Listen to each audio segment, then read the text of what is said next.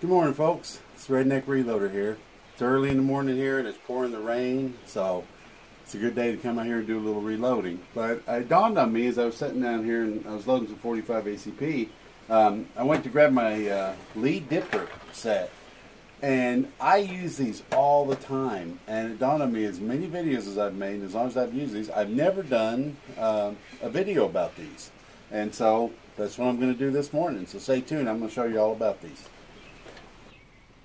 Okay, I'm going to bring you in closer and hopefully we can see okay. This box is so big, if I get the camera back where you can see the entire thing in one shot, then you really can't see any details. So I'm going to try to do it this way. But it is kind of a big long box, and you can see it says Lee Improved Powder Measure Kit, calibrated in cubic centimeters, uniformly graduated. 2 extra measures, now 15 instead of 13, improved slide card, 95 powders listed, over 1,300 loads. So what this is a set of graduated plastic dippers for measuring out powder.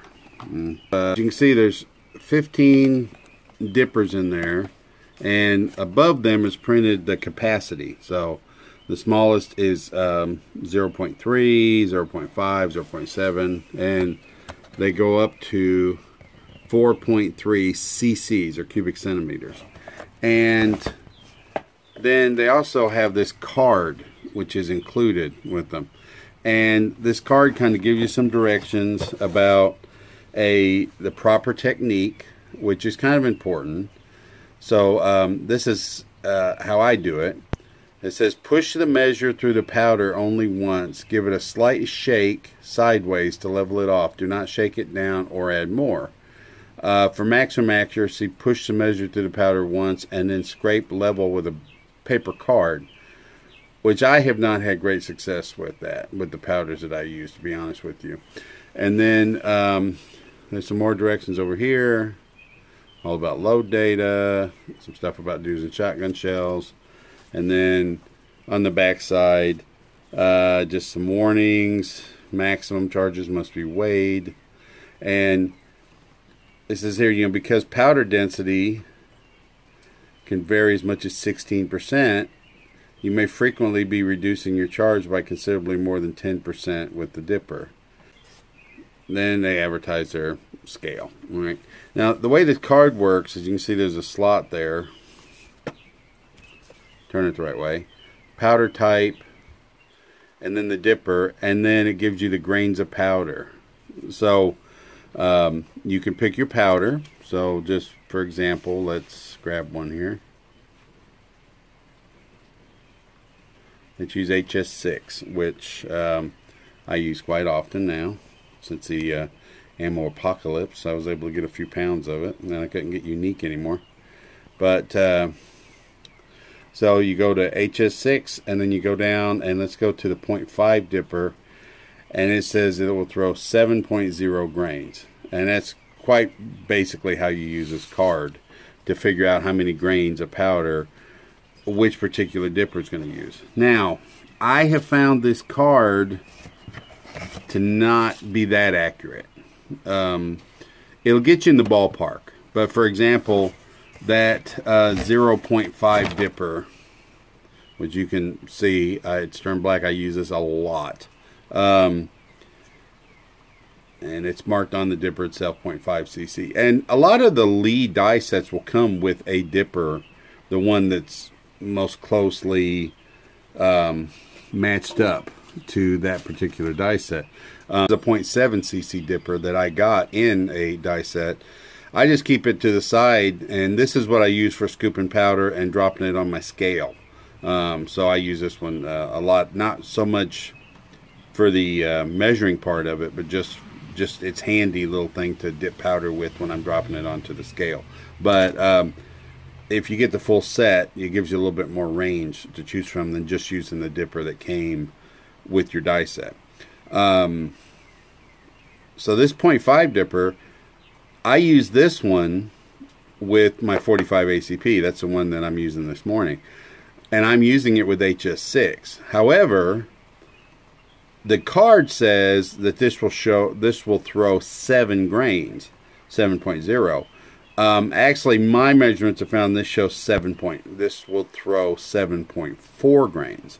So, as I said, you can use a card to kind of get you in the ballpark, but you still want to test these with this actual scale and with your actual powder to see what kind of weights you're actually getting with it.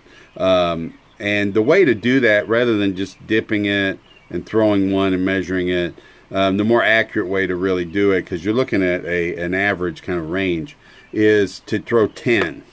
So dip 10 and throw it, then weigh that, and then divide it by 10. So, you know, if you weigh it and you're getting, you know, 74 grains, then you know it's throwing an average of 7.4. So that's the better way the more accurate way to actually measure that. So, like I said, there's not much to them. I hate to throw prices out nowadays because after 2020, all the prices went so crazy. But I think I gave 15 bucks for these. They're not expensive because they're just little plastic dippers, but they work well. And they're actually very handy. And I use them a lot. The other thing I kind of like about them, if you look, they're tapered at the top. They're pretty thick and durable, but up at the top they're tapered down and they're thinner walled. And where that comes in handy is you can use these without a funnel if you want to. So let me just grab a piece of brass and I'll show you what I mean. I got some 40 cal brass over here on the side I'm processing. So if I were going to load this, I could get this dipper full and I could take the brass and put it over the top and then flip it like this. And that way you can scoop and you can load up your brass if you don't have a funnel without spilling it. So it's kind of handy, a neat little way that they do that. I use some homemade dippers that I've made for loading 223. This is one that I made out of an old 45 shell, and I use this with Accurate 2230 and with H335. It actually works very well with both of those powders for 223. And another one I made around here that I use with this is with IMR 4895 to give me a good charge with 223. So I'm a big fan of dippers, but I'm going to show you my technique, which is basically what they recommend, and I'm also going to talk about different powders and why you may or may not want to use a dipper. So I'm going to take some HS6 here, and I just keep a little cut down Dixie cup around here, and the reason I like it cut down is so I can squeeze it and pour powder back into the bottle. With if you don't use a cut down cup, if you use one with a rim, you can't really pinch it down like that. So I've just always keep this around here for powder, and when I'm loading, I'll just dump some of this powder into the cup, and then when I'm done, I dump it back into the bottle. So, but their technique, what they tell you to do, is not to scoop powder like that, because you can end up kind of packing powder into the dipper. So before I start loading, I'll have to go get another dryer sheet and de-static this thing pretty good, because there's a lot of powder sticking to it this morning. But I can still show you what I want to show you here. So, so the proper technique for doing this is submerge it like this, and you bring it up, and then you just give it a couple of taps on the side, and that will knock off the excess off of the top. I'm not talking about what's sticking on the outside here. I'm just talking about in there. You don't want it, you know, down like that, but you also don't want it heaped over on the top. Let's see if this other one will work any better.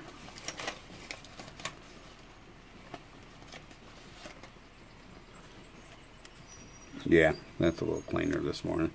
That one doesn't have as much static on it. So you can see when you just first scoop it, it's kind of up over the rim. So if you just give it a little tap, that brings it down more level. And that's what you want, is you want it leveled off. You don't want it down like that, and you don't want it overflowing. So that's the technique they suggest, is just kind of submerge it down, give it a couple of taps, and then you're good to go. You can dump that and move on to the next one. The other thing they talked about is leveling it with a card, and what they're talking about is, if I can do this on camera, is when it's overflowing on the top like that, just taking a card and shaving it across like that to level it. I don't use that technique. First off, it's slower. To me, it's a lot faster just to tap and then go. Because I mean, literally, I'll just, you know, pick it up, give it a tap, dump that one, grab another one, tap, dump. So when I'm loading up a you know, 50 rounds here or whatever, I can do that a lot faster than sitting there trying to shave it.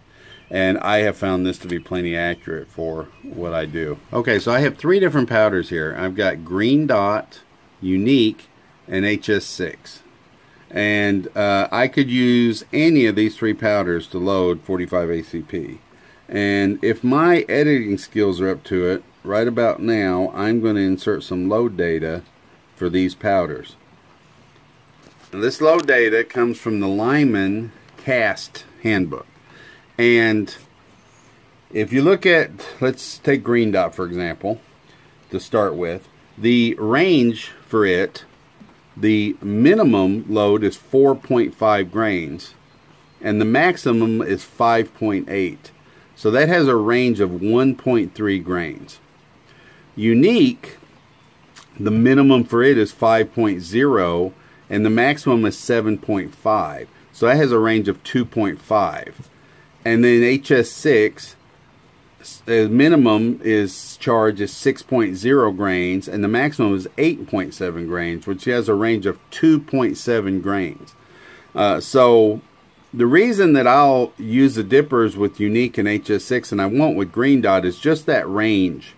I don't usually load to the maximum, especially something like 45 ACP. I actually find that my more accurate loads with that are more on the mid to high range of the scale rather than right up to the maximum. So I leave myself a little safety margin, especially if I'm using these dippers. And I don't notice any bit of difference as far as accuracy, but I know that there is some variance in the dipper. So, for example, this morning I'm going to load the HS6. I'm going to use my 0.5 cc dipper, and that gives me around 7.5 cc's. So if you look at the load data there, the range runs from 6 to 8.7. So a 7.5 is a little above the halfway point. 7.4, I'm sorry. So 7.4 is a little above the halfway point. So if you took the load range and you went right down the middle with it, which would be, what, about 7.3, roughly, something like that. So 7.4 is a little above that. That's a good load for me. I've loaded that many times, and with my 45, and it gives a good load. It's not real super powerful, but it's accurate, and it works great for me. So I'm very happy with that. I don't have to push the ragged edge. So I'm very comfortable doing that, because if the dipper's off, if I'm shooting for 7.4, but if it throws 7.3 or 7.5, or hell, even 7.6 or 7.7, I'm still a full grain under the maximum. So I don't have to worry too much about that. But now if you look at Green Dot, or another example is, which is not on here, is Tight Group. I used a lot of Tight Group here lately. I started using it as of last year, just because it was something I found a few pounds of, and it goes so far. The Tight Group and HS6 has really kind of gotten me through that whole 2020 apocalypse ammo thing. because I had enough of it that could hold me over. But with tight group, I weigh every load. So I'm slower at reloading when I'm using tight group because I weigh every load. Because I don't trust the dippers with it. But if you look at like Green Dot, where your range is 4.5 to 5.8, you've only got that 1.3 variance. If I'm loading, let's say at 5 grains, which actually I'd probably end up going a little above that. I'd probably be up more like 5.3 or 5.4 grains. Well, then if the dipper, instead of throwing 5.4, it throws 5.7, you're almost up to the maximum there. So just me personally, if I have a powder like that that has a tighter range like that, I tend not to use the dippers. With something like that, I usually weigh more.